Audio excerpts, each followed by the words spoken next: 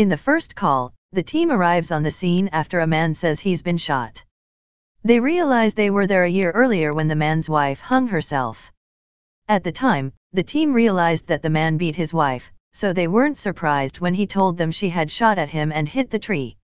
Over the course of the year, the tree apparently rotted and the man needed to take it down. He decided to blow it up, so he straps explosives to hit at and fires one shot. As it falls, the bullet that was lodged in the tree shoots right out and hits him square in the chest. He doesn't make it. In their second call, an employee at Metro Fitness says her boss is burning up, literally. When the team arrives, they find a man burned to a crisp in a tanning bed. They try to perform CPR, as he's still alive, but he dies too. The employee mentions that it seems what goes around comes around after what happened to Mindy, the boss's dog. Apparently, a day earlier, the man attempted to leave his dog Mindy in his truck while he worked out.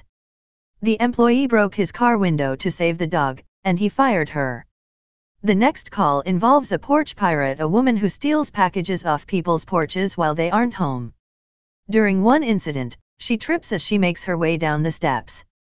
As Hen and Chimney assess her, Ethna shows up and says she knows she's the porch pirate. Ethna tells the woman she doesn't want to hear her lies, so eventually she admits she has an addiction to stealing packages. In the last call, a man with his family at the zoo decides to throw pine cones at a tiger to get better pictures. While he's in the bathroom, he hears a commotion and comes out to find people running out of the zoo and then hears the tiger behind him that got out of its cage. He calls 911 and then races around the zoo trying to hide from the tiger. Eventually though, the tiger wins and tears the man apart. As the team tends to the tiger's trainer, Hen hears the victim's name and realizes he's a dentist who made the news for killing a lion on a hunting trip.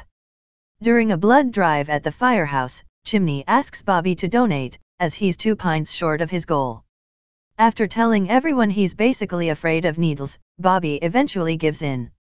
A few days later, the hospital calls and says he needs to come in right away, as they found something in his blood.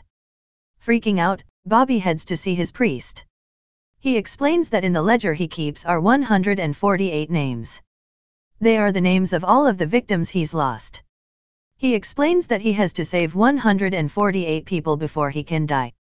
The priest realizes Bobby is talking about suicide, but Bobby explains that he needs to balance the ledger before his time is up, and he fears if his blood results come back as cancer, he won't have a chance to do that. At the hospital, the doctor tells Bobby that he has a very rare blood type that can help pregnant women and babies with Rhesus disease, which can be fatal. He's in disbelief, as the doctor explains that he can sign up for a program to donate regularly and help billions of babies.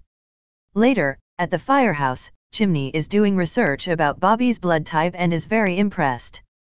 However, Bobby is in a bad mood. He then explains the whole 148 thing to him. He adds that even if he can help babies, they aren't his babies.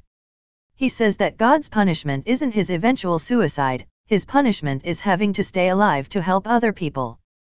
Chimney then takes Bobby to a hospital's NICU where he introduces him to a little baby girl getting a blood transfusion with his blood.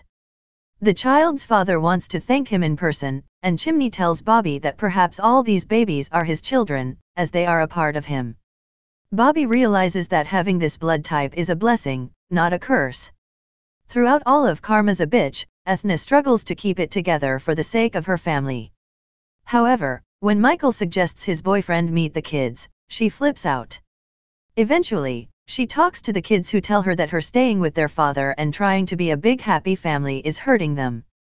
They say they'd rather have the truth than pretending to be something they're not. After a long shift, Ethna comes home and tells Michael she wants a divorce now before she keeps on hating him. Later, at a bar, a guy hits on Ethna, and it seems she likes her new freedom. And while Ethna's relationship ending is probably a good thing, Hen's relationship is in real trouble. Hen takes Ethna's advice and works up the courage to tell her wife, Carol, that she slept with her ex Ava. However, when she gets home late, Carol tells her that Ava is suing for custody of their son, claiming Hen and Carol's home isn't suitable for a child. She claims the proof is because Hen slept with Ava. Carol is disgusted and leaves. At least for the night. Things aren't looking up for Hen. I really hope she can work things out with her wife. I like her character and I want good things for her. I'm glad Ethna worked up the nerve to ask for a divorce. She realizes that in the end, it will best for everyone, specifically the children. The calls were a little weird tonight, but I liked the karma theme. Do you think Carol will forgive Hen? Are you surprised Bobby is finally opening up about his feelings? Did Ethna make the right choice in asking for a divorce? Let us know in the comments below.